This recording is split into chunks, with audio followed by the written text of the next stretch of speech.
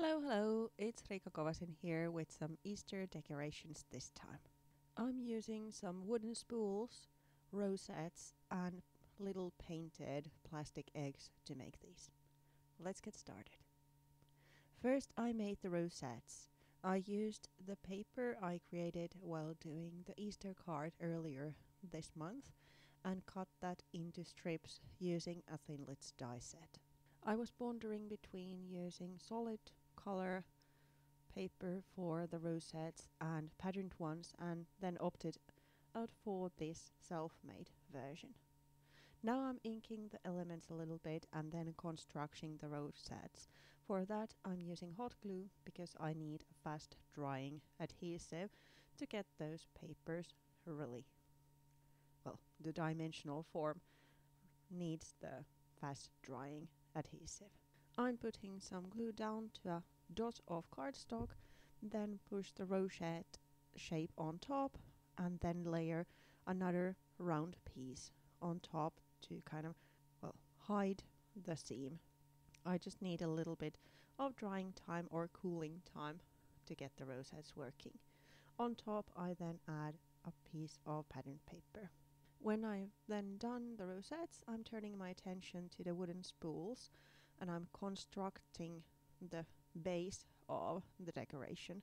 In a later stage it would be handy to paint the spools first and then construct them, but I had the hot glue gun heated and ready, so I went along with that. So I'm just adding a couple of spools together to make a base, and then I'm also gluing the wooden skewer to a plastic egg to get that kind of a raised effect to the little egg. For that I'm also using the hot glue.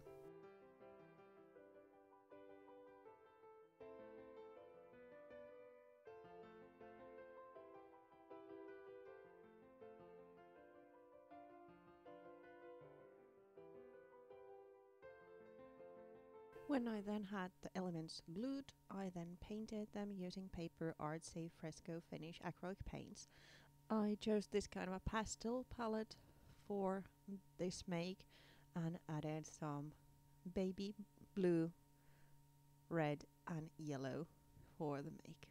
While comparing the rosettes to the bases of the project, I realized that two of them were too shallow or too flat, so I needed to add another spool for those. So I just painted one and added it there using the hot glue. Then I'm building everything together and using a hot glue again this time. I cut the little skewers shorter so it would be more balanced. Next I'm then using a brown ink to treat the little decorations to make them look further grungier and a little bit like worn or vintage toned, so they're not that bright anymore. I then add some baker's twine to the spools, another little detail. For that I'm also using hot glue. It seems to be the adhesive for this make.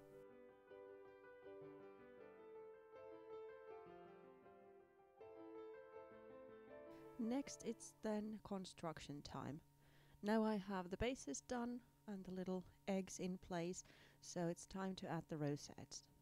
I'm adding a little bit of sisal underneath the rosette to give it a more textured look, and then using the hot glue again to put the rosette on top. I'm also adding some sisal to the top of the spools. The decorations still need some details, so I use distress inks to color this ribbon into the pale pastel shades, mimicking those of the acrylic paints. Press the ink pad to my craft table, add a little bit of water and then run the ribbon through the pool to get it colored. I then use a heat tool to dry the ribbon. I then use each ribbon to tie a little bow to each decoration. I'm thinking first matching the colors with the egg, but then decide against it and just add them randomly. A tip for a good bow is to tie it the other way around or turned 180 degrees, because this then causes the two kind of loose ends to fall out nicer than the other way around. As a finishing touch, I then add some word stickers to each one.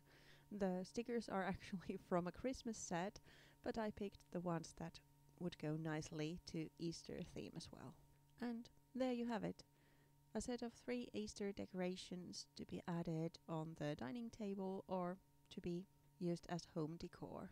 Thank you so much for watching. I hope you liked the video. If you did, please consider subscribing. Usually there's another video within a week, but this time it's Easter Friday, so I'll skip one Friday and we'll be back. Well, I'll be back, and hopefully you will too, in April. See you then. Bye.